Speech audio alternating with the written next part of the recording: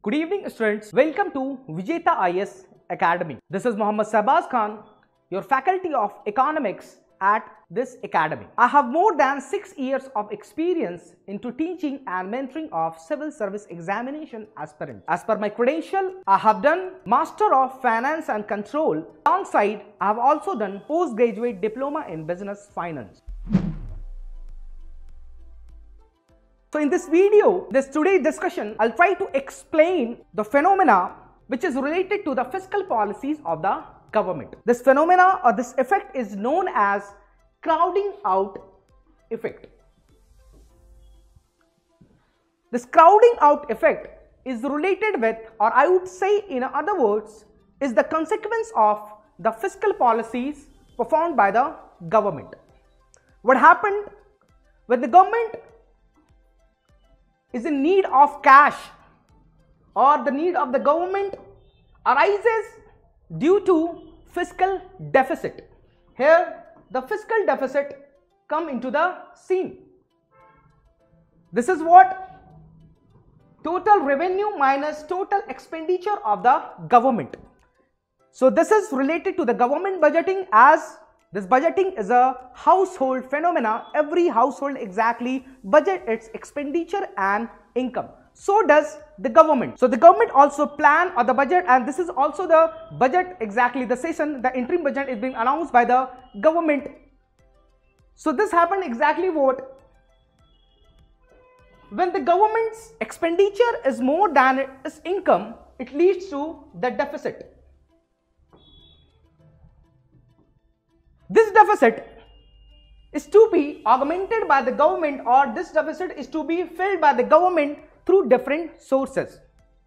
First, the government can resort to the borrowing from the RBI itself, which is done by an instrument called ways and mean advances, or the government can also borrow from international financial institutions such as IMF and World Bank, or the government can also go to the public, and which is called the open market operation, OMO. This OMO is nothing but selling and buying of the government security or the treasury bill.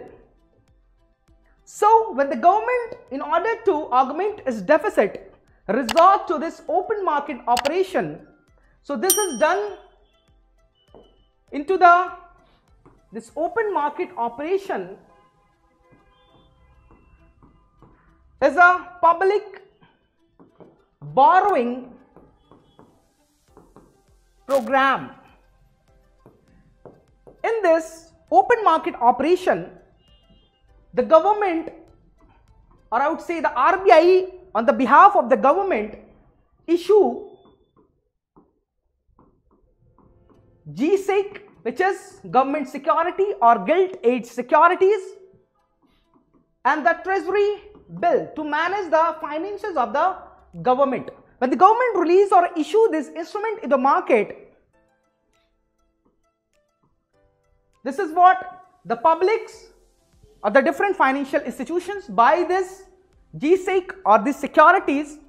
In doing so, the government suck extra money which was there into the economy at its hand to manage its finances. So it's what happened. Let's say the example, this is an economy. If any economy, let's say the Indian economy, it has a constant supply of money, or I would say there are different measurement of the money supply. Fine, M1, M2, M3, we'll not discussing this. This is what, there is a constant supply or the money supply into the economy. I would say, let's example for this is 1000 crore, and this much money into the economy. Fine, and RBI knows it, the government knows it. Now when this government resort to open market operation by issuing this treasury bill and GSEC into the market, so this way, this open market operation, through this way the government sucks.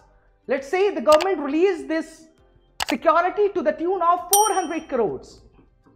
This 400 crores comes out of the systems This means 1000 crore minus 400 crores. The economy is left with only 600 crores. So now the 600 crore, exactly everything in the economy depends upon the demand and supply. So what happened? Earlier the supply of the money in the economy was 1000 crore.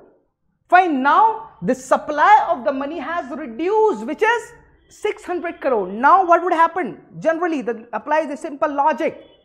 Fine, this is what? When the supply reduce, it leads to, but the demand is constant.